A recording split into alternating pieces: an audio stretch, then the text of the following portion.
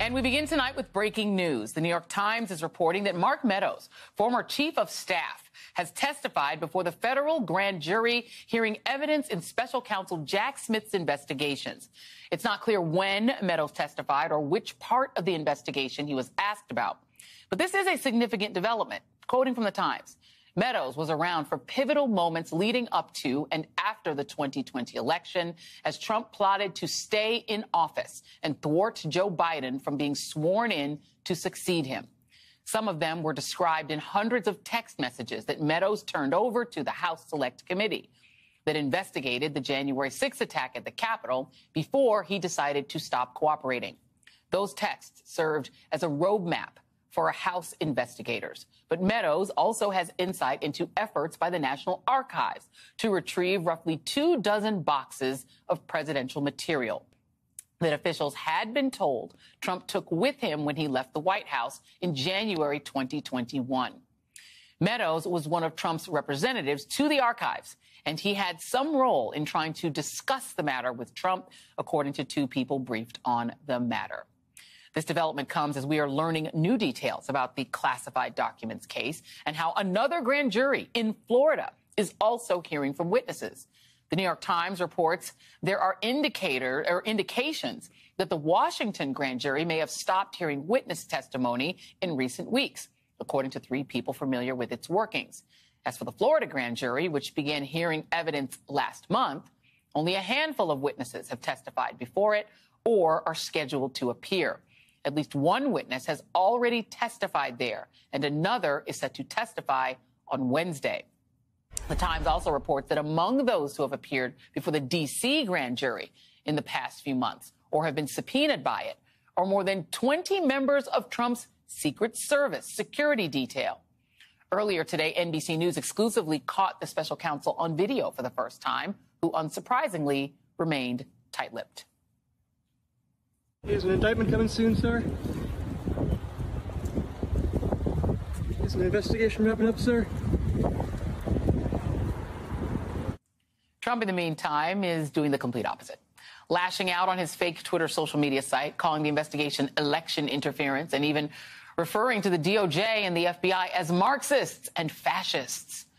While on Capitol Hill, his cronies are once again lining up to do the former president's legal bidding at taxpayer expense. Today, House Judiciary Committee Chairman Jim Jordan sent a letter to Attorney General Merrick Garland demanding an unredacted copy of the memorandum outlining the scope of Mr. Smith's probes regarding President Trump and any supporting documentation relating to his appointment as special counsel.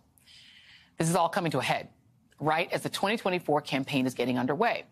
And while in any normal universe, a potential federal indictment would be the nail in the coffin for a presidential candidate, for Trump, it's actually causing Republican lawmakers to double down on their support, which should come as no surprise, considering they didn't flinch during his two impeachments, a Capitol insurrection, his arrest in New York for paying off a porn star and being found liable for sexual abuse. Republicans are standing by their man, even as more and more candidates are jumping into the Republican race.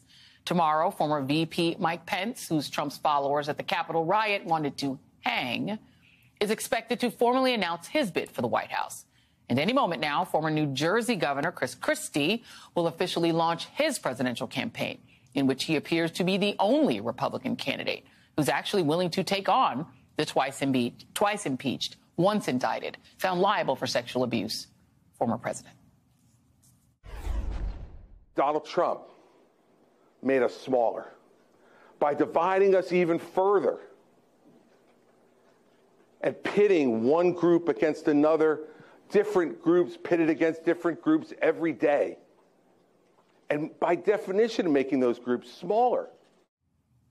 Joining me now is George Conway, conservative lawyer and Washington Post contributing columnist. Welcome to the show. Good to have you here, Mr. Conway.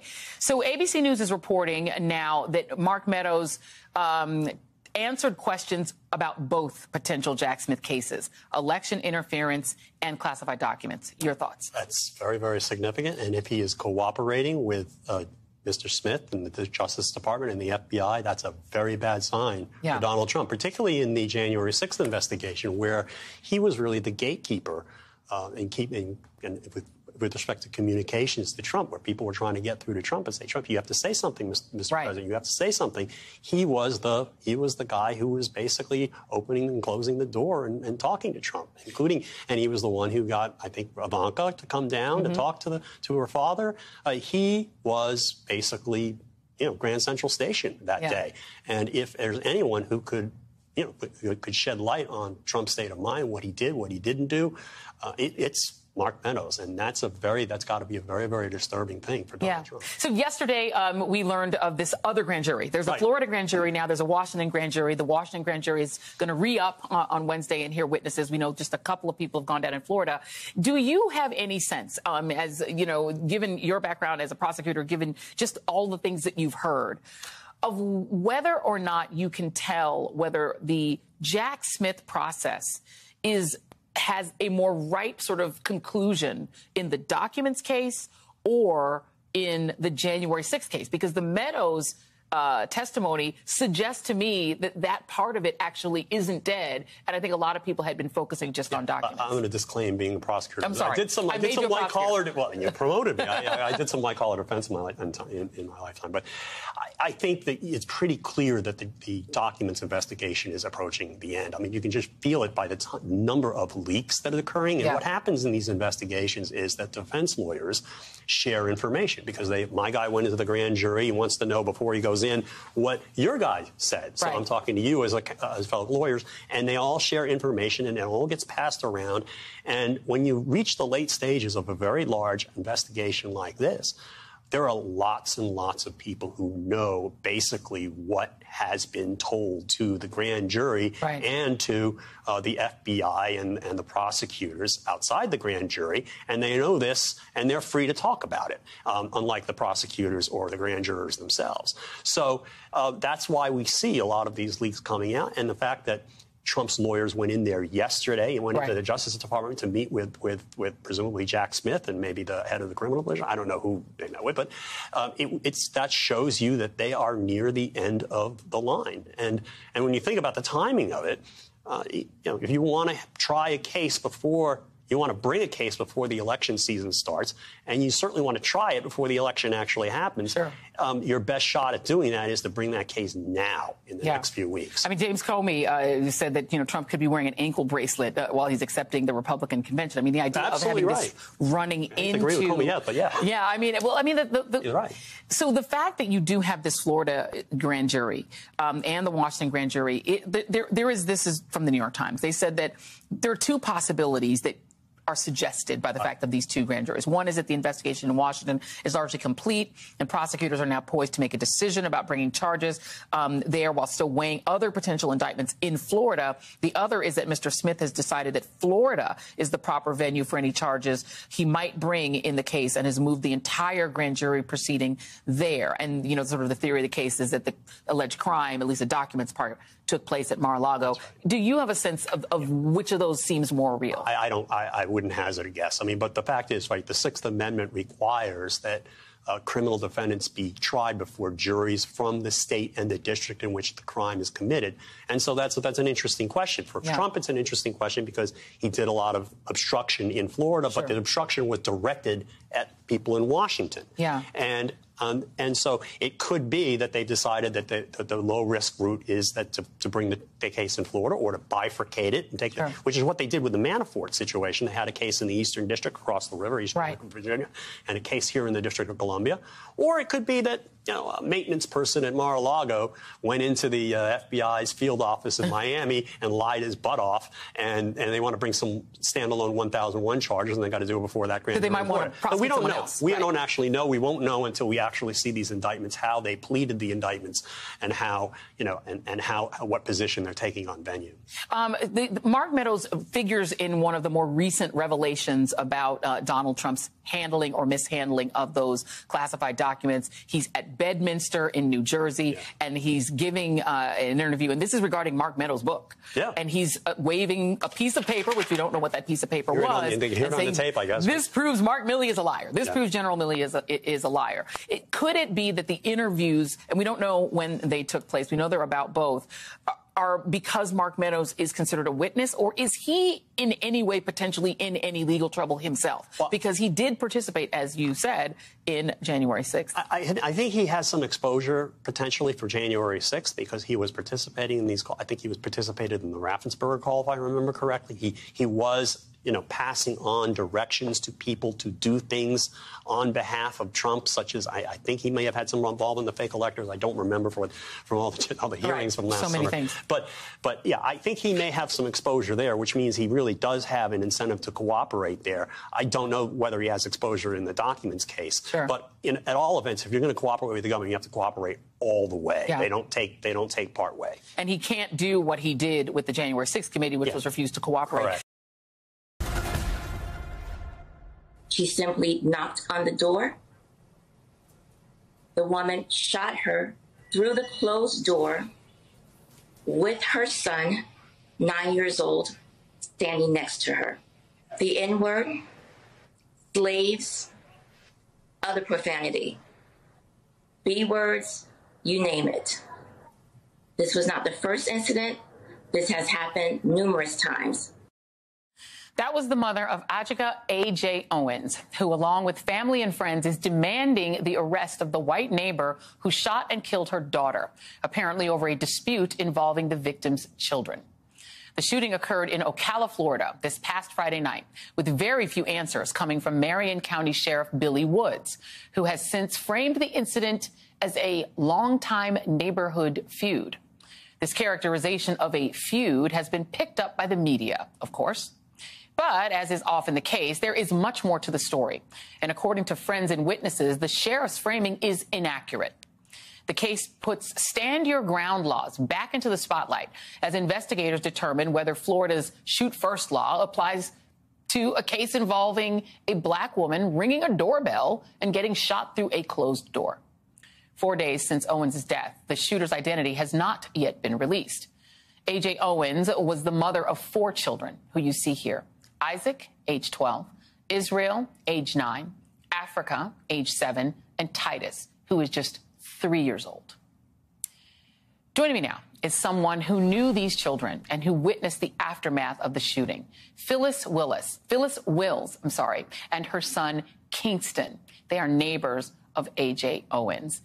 Thank you both for being here. And Phyllis, I really appreciate you being here. So I want to start just by asking you where you live in proximity to where this took place and in proximity to the shooter. I live right across the street from the shooter. And I could literally walk out my door and her apartment's right there. Okay. And this field where the kids were playing is in between your home and where the shooter lives. Is that correct? The field is across the street from my home. Her apartment is directly across the street from my home. Now, you said her apartment. The field, go on. Correct. Go on. We live in an apartment complex. So Gotcha. The field is in between her home and another quadruplex. So you were able to see the aftermath of what happened. Could you hear what happened as well? I did not hear what happened. I was serving dinner to my kids. Her son, I have on video, banged on my door really loud. And I was like, what in the world? Like, he banged so loud. And I opened the door and he was gasping for air. And he's like, please, somebody help me, call 911. My mom's been shot. As soon as he told me that his mother was shot, I already knew who shot her, because I mean, there would be only one person out here that's been just so nasty to everybody. Tell me about that. The lady is just not all there in the head. She's really nasty to the children. She's really nasty. She throws racial slurs to the kids. She tells them if they don't get off their property. She's told my daughter that she was going to be raped. She said a lot of nasty stuff. She's called her retarded. She's, done all types of stuff. We've made numerous police reports on this lady about her and the way that she talks to our children. and nothing has been done. And were you surprised, given the fact that, as you said, that she has menaced and bullied the children before, that she was not arrested and charged? I'm very surprised. I'm really more hurt than anything. Do you trust the sheriff in this town? I do not trust him at all. Why? Because he could have already made an arrest. If it was the other way around, she would have already been in jail. And do you mind if I ask Kingston a question? Would that be okay? Go ahead. So, Kingston, how are you, cutie? I understand. I'm doing good. Okay, I understand that you are best friends with Isaac. Is he your good friend? Yeah. Well, I understand that he was a hero, that he tried to call 911, and he was very heroic that day. Did you ever experience the lady that your mom is talking about being mean to you and your friends? Yes. What kind of stuff did she do? She would always come outside and tell us to get off her property, and she would just cuss at us and flick us off. And Mom, let me ask you this question. There is this story about her talking about her property. Does she own the apartment complex? None of us own anything. We lease. So where she is a renter. The field where the kids play, they play on the other side of the field. The field is so big, they play on the whole other side that's not even close to her apartment. She just intentionally would come out. Every time she would see the children out, she would intentionally come out her door to antagonize the children every single time. And she'd come out and record the kids.